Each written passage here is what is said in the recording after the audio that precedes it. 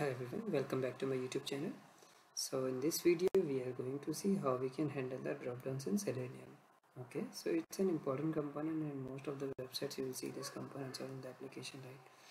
So to handle this component, basically we can handle this web element using in three ways basically. The first one is like using sendkeys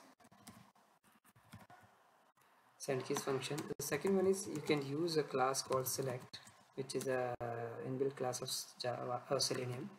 And then there is the third way, which I can say it's a custom way basically, in which we will be using the tags and all, right, which is given corresponding to this component, like these option tags and others.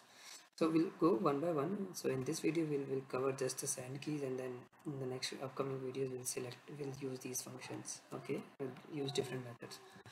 So generally we use, like, as you know, like if to find an element we can simply write driver.find element by .xpath.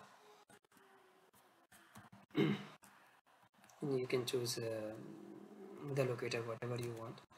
And for this particular dropdown I have already created an XPath. If you see, it started with the DOB because the name, the value of this XPath or the value of this name attribute, right, it's keep on changing.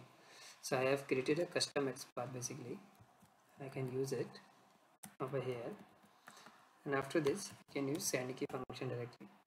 In the send key you can input the values, like whatever value you wanted to select from this dropdown. So let's say I wanted to select 05. So I entered 05, and now I can simply run this program. So let's see if the dropdown, if we are able to select the 05 as in date. See, so this is the first way by which you can handle the dropdowns. So thank you very much.